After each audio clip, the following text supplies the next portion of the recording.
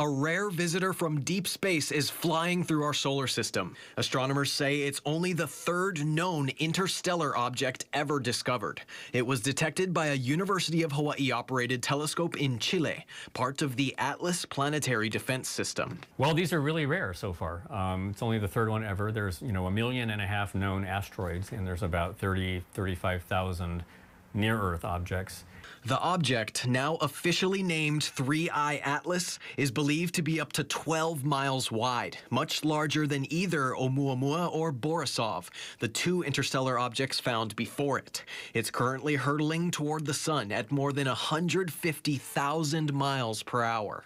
Because that's how we know it's interstellar, right? So there's no way that an object that's orbiting the sun can produce that kind of velocity through the gravitational attraction to the sun. 3I Atlas will pass between Earth and Mars sometime in October, but there's no danger of a collision. And so occasionally they find these very rare interstellar things, but in terms of impact risk, we're more worried about things that come from within our own solar system.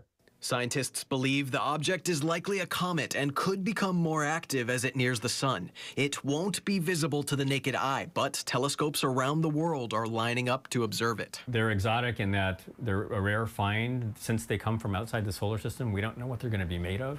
And so a lot of the telescope proposals that are coming up want to try to study this really carefully to find out, does it have the same stuff that we find in our solar system? We'll learn something from that.